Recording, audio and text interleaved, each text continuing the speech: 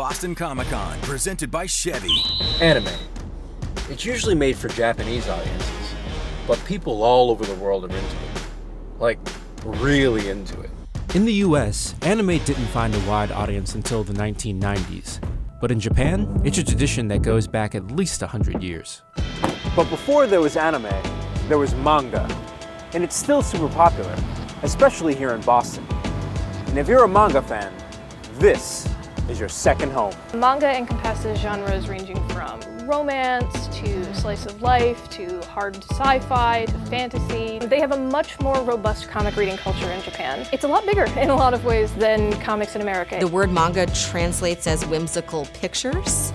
And manga is a tradition that is centuries and centuries old in Japan. Many of them were scrolls that told stories sequentially through pictures. The famous artist Hokusai called himself a manga artist. The kind of work that he did, the kind of printmaking that he did, was intended to circulate and intended for a popular audience. Osamu Tezuka, who was the godfather of manga in many ways, really made manga something that kids and adults could relate to as very serious literature. So manga in Japan is generally seen as more ephemeral, I think, than comics in the US, so people often read books of manga and then throw them out. They come out in these sort of big phone book style volumes that are sorted by genre. So as an artist or writer, you would find your work packaged with that of other artists and writers? And then eventually it will be collected into individual tankobon, as they're called in Japan, which will be pretty much like this. Okay, how am I going to read this? So manga, of course, comes from Japan, where the alphabet is read right to left. And it takes a little bit of getting used to, but what you're doing is you are turning the pages right to left. And then on the pages themselves, you are reading them panel by panel, right to left. So you're reading this, then this, which seems intimidating to a lot of people, but really you can get the hang of it in like 5 minutes.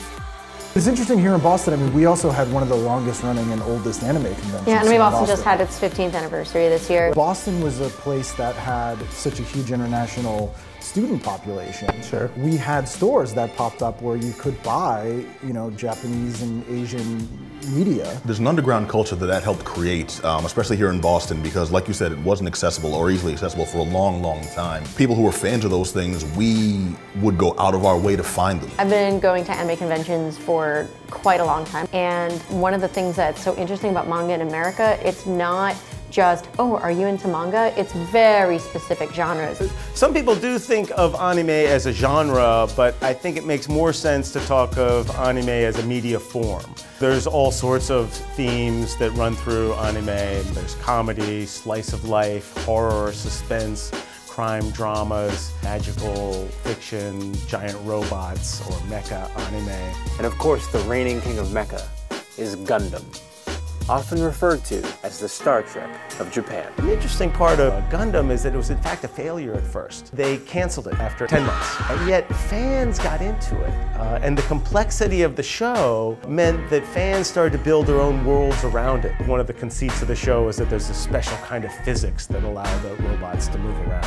Fans made up textbooks describing this physics. I mean, it's the kind of stuff we saw with Star Trek as well. I mean, it's a kind of fandom that was emerging at this time. But something about a DIY aesthetic saying we can take control of the media was happening in both places. And so Gundam gets revived, and Gundam goes on to become one of the biggest franchises in Japan, revived by the fans, despite the elites who should know better.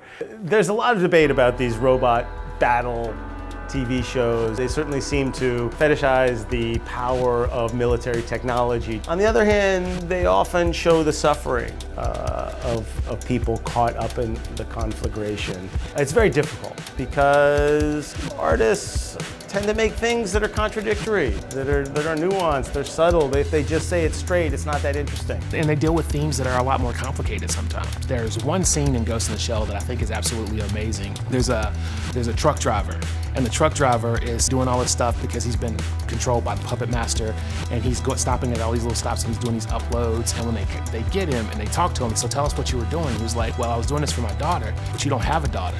What do you mean I don't have a daughter? And it was like, well, tell me what's in this picture. And it's a picture of him and his daughter. It's like, that picture was my daughter before. And it's like, his identity, his self was so altered that he had no understanding of what reality was anymore. And so, like, what is the nature of reality? Are we like the sum of all of our individual parts, or is there something bigger than us? What does it mean to be me? If you change different parts of that, do I change? What has been really hot in manga in the last year or so? Like, what are the titles that are like now? My Hero Academia has been really big. It's a shonen or boys series that actually borrows a lot of Western elements, in particular superhero genre elements.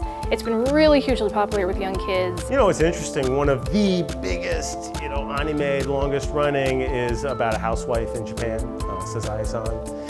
And it's not seen in the US at all. Nobody watches it. But in Japan, everybody watches it. So Anime Boston isn't until next March, but you know what's just as good? That's right, Boston Comic-Con. Right here at the Boston Convention Center, August 11th through the 13th. But first, they keep killing it, and it keeps coming back. Oh yeah, I'm talking about Star Trek. Next time on the Secret Worlds of Boston Comic-Con. Brought to you by the all-new 2018 Chevy Equinox. Check out Chevy's comic-covered cars at Boston Comic-Con, August 11th through the 13th at Boston Convention Center. 2018 Equinox. Everything you need to do everything you want.